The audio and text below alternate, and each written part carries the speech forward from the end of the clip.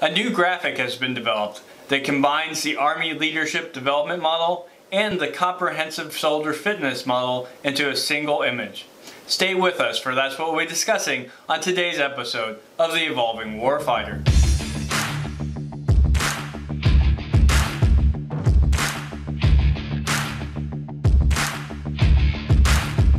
Welcome back to the Evolving Warfighter. My name is Dr. Franklin Annis. For the better part of a decade, I've been studying the Army Leader Development Model and the education approaches that the Army uses to train its next generation of Army leaders.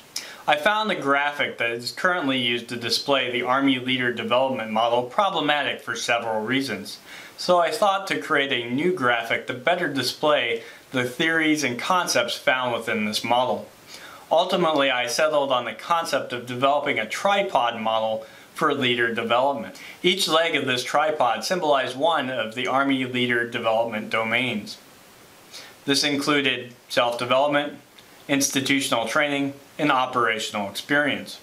The length of these tripod legs were used to symbolize the experience and leadership ability gained while operating in each one of these leader development domains. It becomes readily apparent through this model that all three domains are needed to be engaged for a leader to maximize their leadership capabilities. And this is one of the reasons why I chose a tripod model, because it showed the true interdependence and requirements to engage in all three of the Army leader development domains to truly maximize a leader's capability. Understanding I had just created a graphic of a tripod but no weapon system, I decided to add the M2 Browning 50 caliber machine gun on top of this tripod model. This is a weapon system that has served the U.S. Army for over 85 years and is rather iconic for its length of service. Wanting some opinions on this model, I sent this model to a great scholar, leader, and mentor, Colonel Rich Stitzer, at the AMED Center and School. Colonel Stitzer quickly replied back to me and said, "Since you've included a 50 cal, you could connect the theory of the Comprehensive Soldier Fitness Model with the practice of doing headspace and timing on a 50 caliber machine gun." For those of you who do not know, setting the headspace and timing on a Browning 50 caliber machine gun is of critical importance, because if it's set incorrectly, the machine gun may fail to fire when you need it most, it may fire too slowly, or even worse, it could fail catastrophically, like shown here. Colonel Stitzer's recommendation of adding the Comprehensive Soldier Fitness Model on top of the tripod model of leader development was truly exceptional, because ultimately as military leaders, we're only capable of leading when we are fit soldiers. If we do not tend to our own fitness, we, like the 50 caliber machine gun, can fail to function in combat or self-destruct. The Comprehensive Soldier Fitness Program was established in August of 2008 by then Chief of Staff of the U.S. Army, General George W. Casey, Jr. He noted that there were several problems that were being caused by repeated deployment to Iraq and Afghanistan from soldiers, and instead of just addressing the issues post-deployment, he wanted to put something in place that could really build the resilience of soldiers and their family. The publication for the Comprehensive Soldier Fitness Program is the Army Regulation 350-53. Reading from this manual, the Army established the CSF-2 to increase the resilience and enhance the performance of soldiers, families, and the Department of the Army civilians. Resilience is the mental, physical, and emotional and behavioral ability to face and cope with adversity, adapt to change, recover, learn, and grow from setbacks.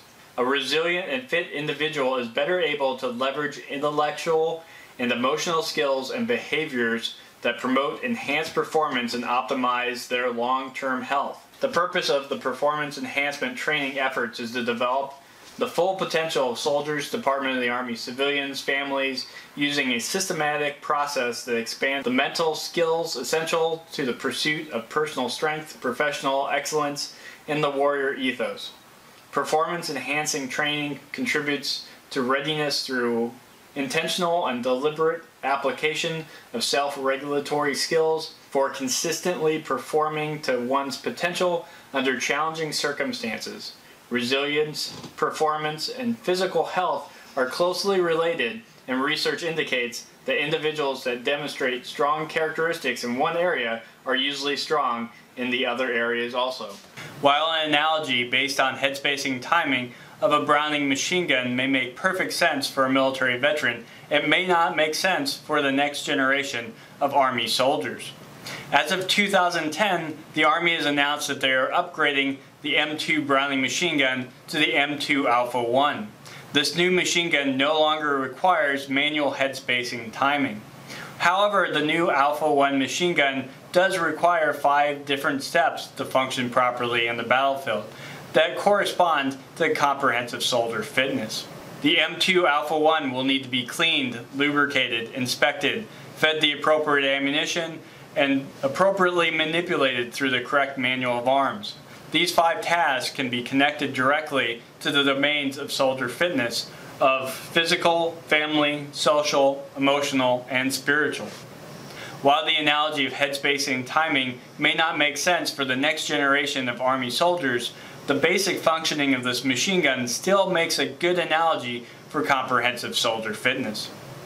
I'd like to thank Colonel Stitzer for his valuable recommendation and his continued support for this research. I'd also like to thank him for presenting this research to the 2018 Reserve Component AMED Captain's Career Course. For anyone interested in more information on the ANIS tripod model of leader development or the comprehensive soldier and family fitness model, I'll leave links at the end of this video and in the low bar below. For anyone interested in more videos on the topic of self-development or military history, I invite you to subscribe to the Evolving Warfighter. Until next time, focus on your self-development so we can ensure that we can dominate the modern battlefield.